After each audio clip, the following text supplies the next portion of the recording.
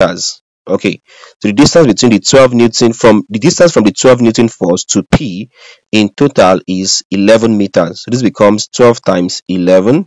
All right, so these are all my clockwise moments. This will be equal to, let's now get the anti-clockwise moments. So for anti-clockwise, you have W as your force. So that's equal to W as a force.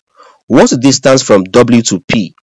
From this diagram here, we can see that from W to P, that's from this point to this point here, in the question, we have about 10 meters. So we have 10 meters as your distance. So this becomes 10 meters. All right, so we have this.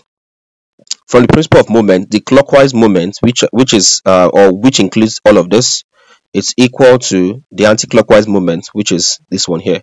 All right, let's solve this. So first things first, we have 15 times 6. Just punch this directly.